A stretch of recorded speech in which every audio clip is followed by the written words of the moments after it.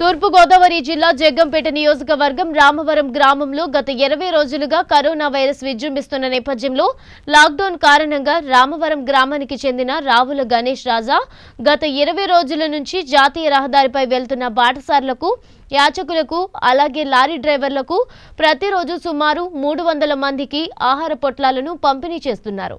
రావుల గణేష్ రాజా చేతుల మీదుగా నిత్యావసర సరుకులు అందజేశారు. ఈ కార్యక్రమంలో రావుల గణేష్ రాజా మాట్లాడుతూ ఒక పక్క దేశాన్ని గడగడలాడిస్తున్న కరోనా వైరస్ పట్ల ప్రజలు అప్రమత్తంగా ఉండాలని, ప్రతి ఒక్కరూ కూడా మాస్క్ ధరించి సామాజిక దూరాన్ని పాటించాలన్నారు. ప్రజలు నిత్యావసర సరుకులు లేక ఇబ్బంది పడుతున్న వారికి తమ వంతు సాయంగా 9 రకాల నిత్యావసర సరుకులను గ్రామస్తులకు అందజేశారన్నారు. ఈ కార్యక్రమంలో మాజీ ఎంపీటీసీ గుర్రం మహాలక్ష్మి, రావుల నాని తదితరులు పాల్గొన్నారు.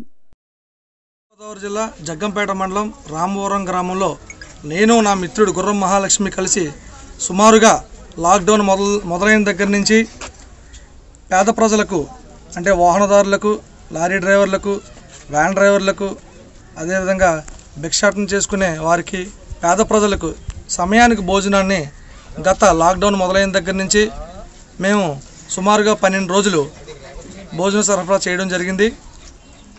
దానిలో భాగంగా మేమందరం కూడా కలిసికట్టుగా నేను నా మిత్రుడు నా మిత్ర బృందంతో మొత్తం అందరం కలిసి మేము ఈ కార్యక్రమాలు రెండింటినీ కూడా ఈ రోజు వరకు కూడా జయప్రదం చేసుకోవడం జరిగింది.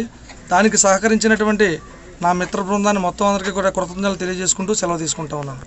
మా మిత్రుడు రావుల గణేష్ రాజా ఆధ్వర్యంలో ఆయన సహాయ సహకారాలతో మరి ఈరోజు రాష్ట్రంలోనే కానీ ప్రపంచ దేశాలన్నింటిలో కూడా వణికిస్తున్నటువంటి కరోనా వైరస్ ఏదైతే ఉందో అది దాని ద్వారా మన రామవరం గ్రామ ప్రజలకు మా వంతు సాయంగా కిరాణా సామాన్లన్నీ పంపిణీ చేయడం జరుగుతుంది.